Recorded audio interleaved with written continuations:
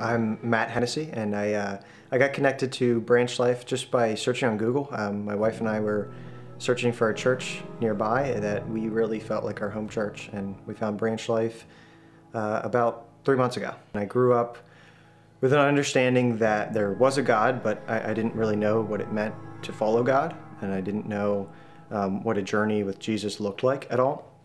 And I met my now wife, Leah, in freshman year of high school, and I instantly fell in love, and we developed an incredible relationship. She brought me shortly after to her youth group and then to our church, and honestly, really shortly after that, at 15 years old, I realized that I wanted to follow Jesus, and I accepted Jesus into my life, and I began growing my faith, and we grew our faith together. But then as I got older, I started to not develop healthy coping mechanisms, and particularly addiction. I had various addictions, and some of them prettier than others. But the addiction that brought me and us the most pain, excuse me, was alcohol. And I remember being there, seeing her bawling her eyes out and me down on my knees and crying out to God, "I need you. I need you in my life."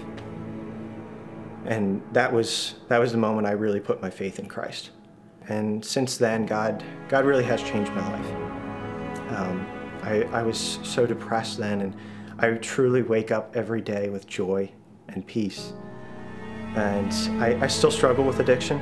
It is still something that I'm trying to overcome.